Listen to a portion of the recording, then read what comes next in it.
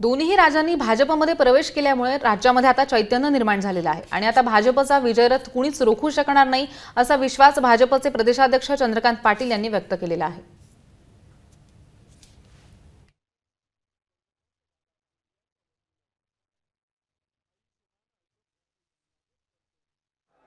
प्रचंड एका अर्थाने कळस जो गाठला गेला तो श्रीमंत छत्रपती उदयनराजेंचा भारतीय जनता पार्टीत प्रवेश, श्रीमंत छत्रपती शिवेंद्रराजेंचा भारतीय जनता पार्टीत प्रवेश।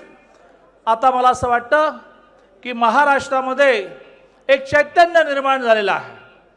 महाराष्ट्रामध्ये शिवाजी महाराजांचे हे दोन्ही वंशज हे आज भारतीय जनता पार्टीमध्ये आले।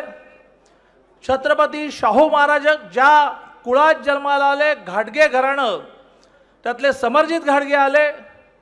छत्रपती शाहू महाराज ज्या घरामध्ये दत्तक गेले ते संभाजीराजे आले। असं छत्रपती शिवाजी महाराज आणि शाहू महाराजांचा आशीर्वाद आम्हाला मिळाल्यामुळे आता भारतीय जनता पार्टीचा हा अश्व जो दौडतोय त्याचं दौडणं हे कोणी रोखू शकणार नाही।